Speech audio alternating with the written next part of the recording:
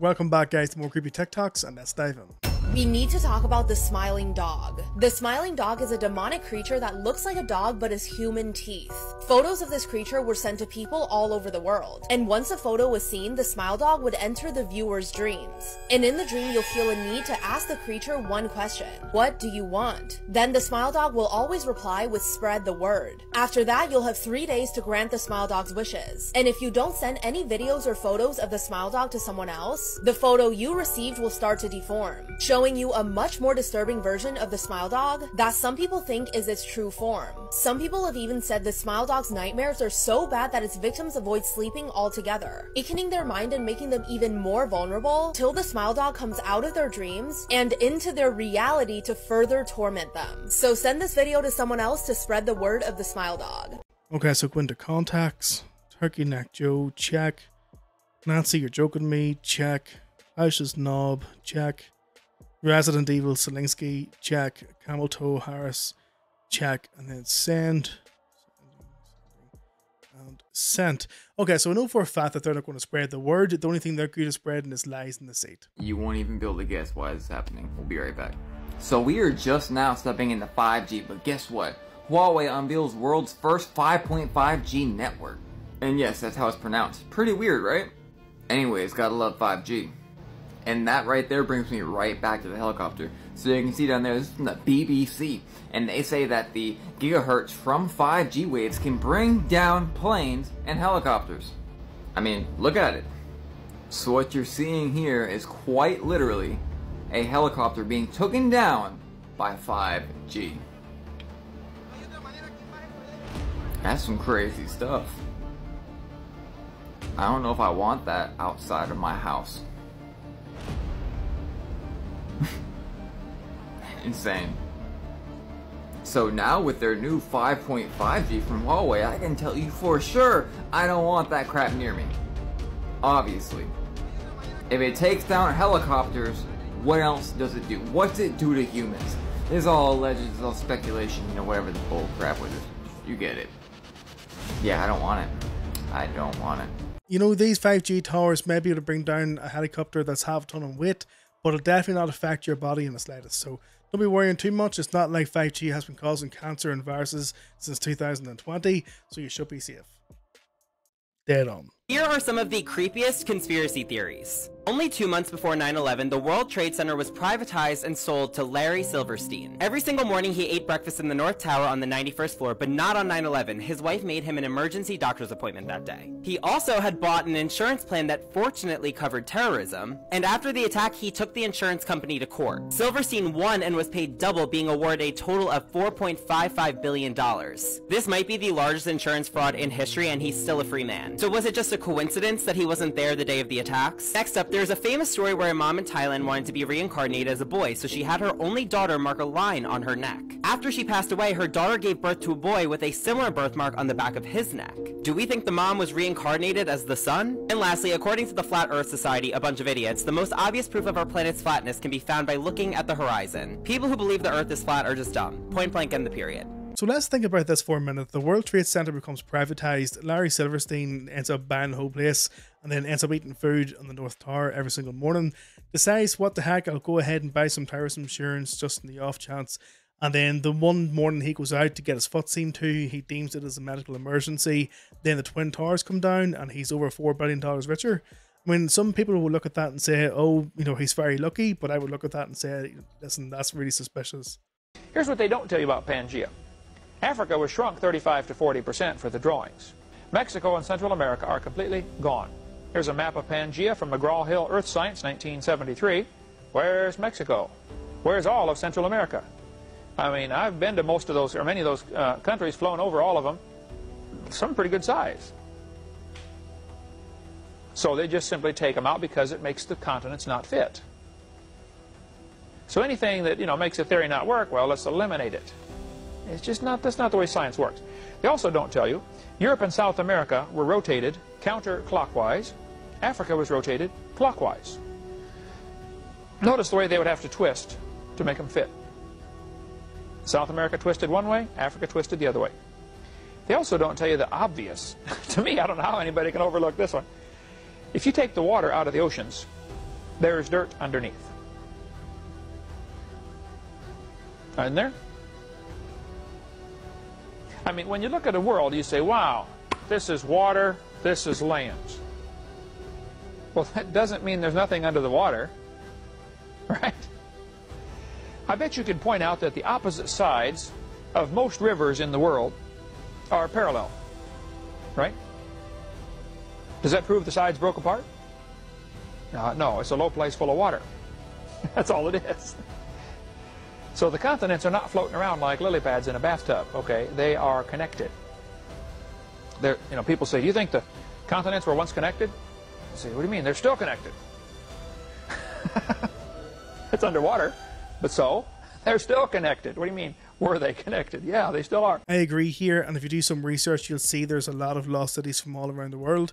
In fact, Ireland at one point was under sea level for many of years before it popped up and became populated. But for those of you who don't know, that's Kent Hovind. Very interesting guy, so definitely look him up when you get the chance. So the White House is unable to track billions of dollars sent to Ukraine, and the U.S. Treasury is unable to track trillions of dollars in pandemic spending. Yet the IRS wants to know where your $5.38 is, or you're going to jail. We are peasants until proven guilty, and then when we're proven guilty, we're just a thieving peasant.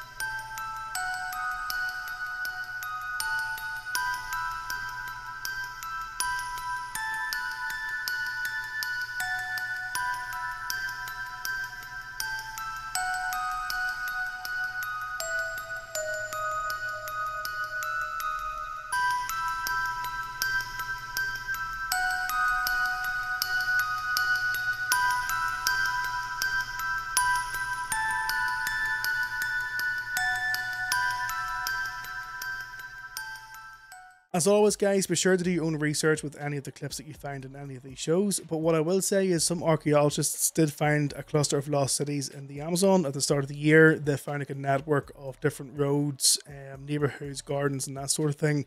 But we all know that there's a lot of lost civilizations from around the world. Amy?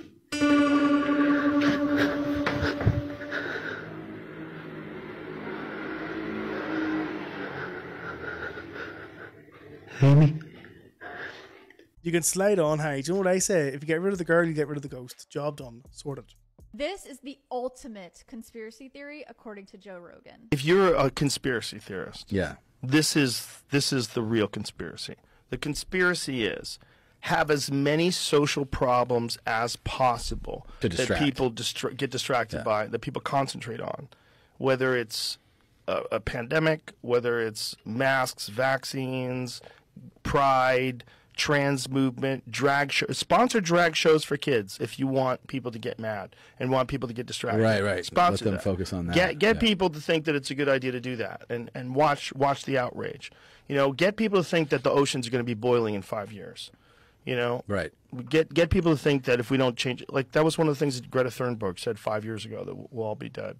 In 5 years? Well, it's 5 years later, Yeah. and we're not all dead. So you definitely are wrong, and you're 16. So why are they flying you out to Ukraine? Like, what is going on? Yeah. So there's so many of these fucking social distractions that are in our face all day long about everything. And I feel like sometimes that's what I feel like about Supreme Court rulings. We're going to take away Roe v. Wade. And everybody's like, what the fuck? What? Yeah. What? And that's another one. Yeah. And then that one becomes a thing that people identify as the most important problem that they have to solve. And while all this is going on, money's getting moved around, decisions are getting made. Yeah.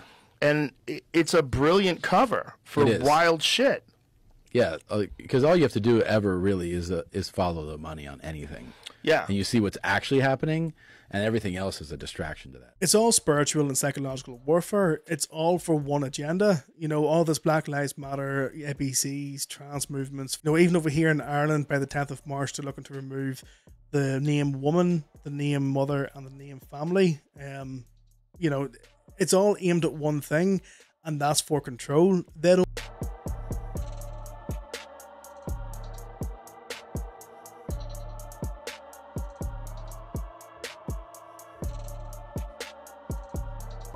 Look at this, what they've done here to smarten up the streets of abandoned buildings. Over there you can see that house, obviously abandoned, number 66. And here's abandoned too, and I thought actually it was some blinds in a window, but it's not, it's a picture of blinds in a window. And look at this, it's not a real door, it's a picture of a door. I suppose the council want to kind of make the place look a bit better, and more up here, look up here. This is so freaky. The council, I suppose, to make the place look better, have put these fake windows and fake doors on the buildings so it doesn't look totally derelict and abandoned. Look at this.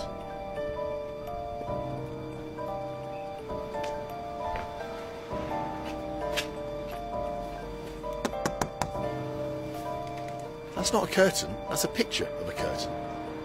The UK taking a page out of Kim Jong-un's book. But you know what, as a taxpayer, how about this? How about you fix those houses up? The people who are homeless on the street, how about you go ahead, prioritise them, put them on top of the list, actually put them into houses, give them an actual life, and let them live for once. How about that? Everybody's knowing I'm getting my eyes checked. Why today? Okay. No, but if I move it to the side, watch. Do you guys see that? So I do want you to see the specialist soon, like within the next week or and that's two. Not normal. Okay. I'm gonna put one drop into each eye right now. We're gonna see if this, we're gonna put the drop in, wait about 10 minutes, take the eye pressure again, see if that helps. Okay. Turn your eye around. Look at the blue light.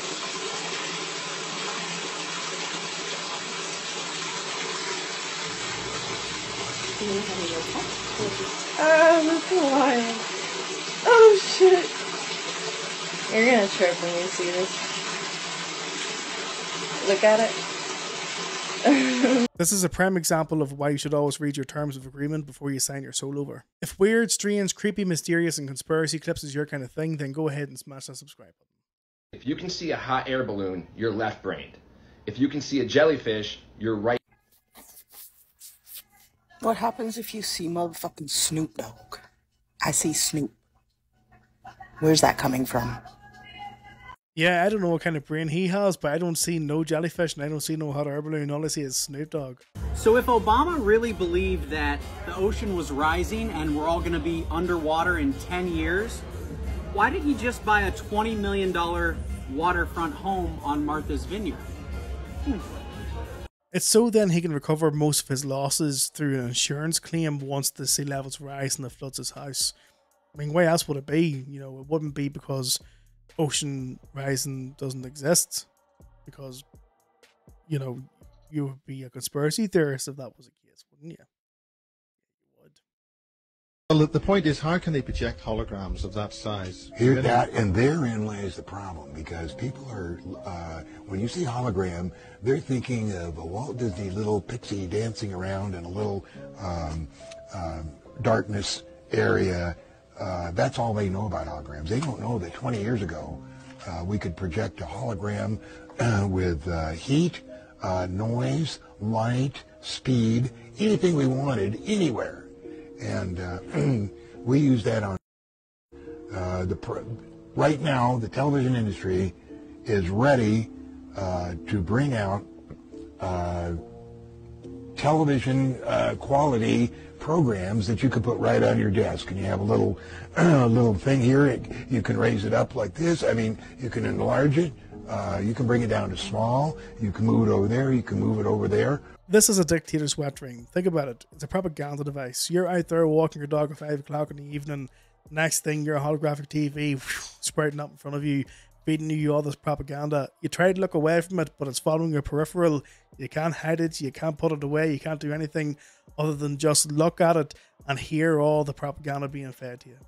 And if that's not even worse for you, 2 o'clock in the morning, 3 o'clock in the morning, you're asleep? Don't think so. No. Propaganda TV adds you again 24/7. How about that? Nightmare fuel. 1968 on BBC. This is a year before the fake moon landing. They've told everybody. They relieve themselves of their karmic responsibility. Because if you tell people and you make it available, you're not trapping people. It's consent. This wasn't made by a bunch of truthers. This is the fucking BBC. Told you this. You're going to make this happen? No. We're going to make models much cheaper, and we photograph the models. Fake newsreels? Fake newsreels. For the past 10 years, people have been looking at our fake newsreels and listening to our fake commentary. And they accept it for the truth. And you can do it.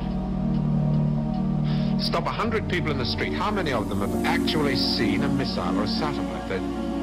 They're just told they exist and they believe it. You didn't really believe there were all these things whizzing about up there, did you? Sputniks and rockets? Astronauts crossing their legs for 8 days. How long has this been going on? Since Hiroshima. And the H-bomb, you mean, that doesn't work either? Right. Dirty. Very, very dirty. What was your first reaction? Relief. Oh, yes. Yes, it has to be. Relief. You say you can put out what pictures you like on television. Doesn't anybody try to stop you? No, nobody wants to. 99.386% of the population wouldn't believe this conversation. And the rest are working for us. They're the top minds, the really responsible people. Scare an ostrich, buries its head in the sand. Or scare a hedgehog, it rolls itself up into a ball. When a woman's frightened, she goes out and buys herself a cat. You mean you scare us so that we'll buy them, so that money moves quicker, production moves up? We don't say scare when we talk about human beings. We say threaten them emotionally. And there are all sorts of ways, not just the big ones like the hydrogen bomb. Overcrowd them a little with bad planning. Sell them too many motor cars. Anything to keep them a little bit removed from reality. Nowadays, people don't work for money. They work for the idea of money. They don't even love for love. They love for the idea of love. They only hate for the idea of hate. It took us 5 years to find a non-addictive drug. One we could pay off against the hard drug. LSD. You marketed that? Oh, yes, of course. And for a very good reason. Some of these protest movements were getting a little bit too close to the mark. LSD gave them nice little hallucinations. Made them talk like 3-year-olds. Throw flowers at policemen. Politicians are easy to control. The grosser mentality boys who like to be photographed getting in and out of Daimlers and Whitehall. They come right at the bottom of our organization. A few rungs up the ladder, there are the people in the top secret factories. Just those in a position to know they're making weapons that don't really work. Well, there must come a time when somebody wants to use one of those weapons. I mean, somebody is standing there with a finger on the button. Well, that's the beauty of it. Nobody presses the button. Just who the hell are you? It's obvious, isn't it? Just very few of the top people in communications in every major country in the world.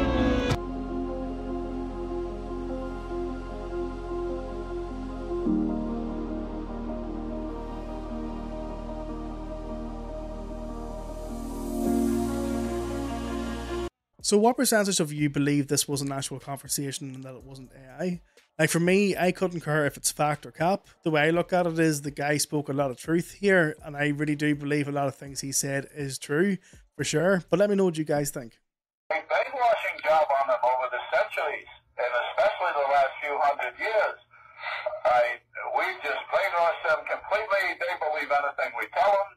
And, you know, in the meantime, we have a lot of fun around Passover where we steal the children. And, you know, I know you know because I've heard it on your show before.